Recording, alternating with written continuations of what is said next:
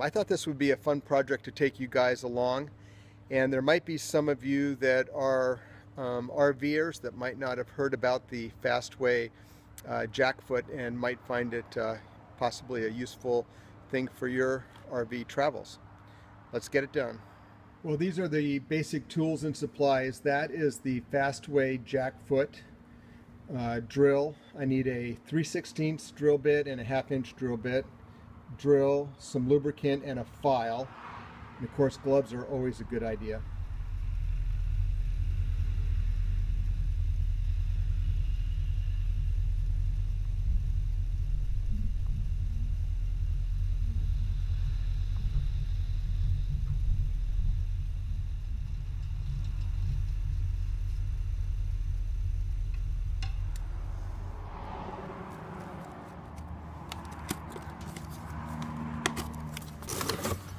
Now, if you've never seen one of these, basically what this is the foot at the end of your jack, but when you crank your jack up, this will pull up and then stow itself in this position, and then when you lower your jack, it'll automatically deploy, and you've got a nice solid surface on the ground.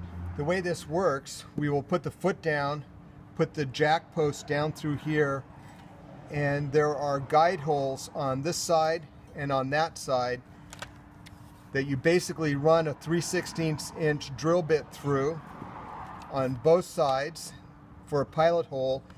You lift your jack up, and then through those pilot holes ream them out to 1/2 inch, and that's where the bolt will pass through on this end of the flip foot.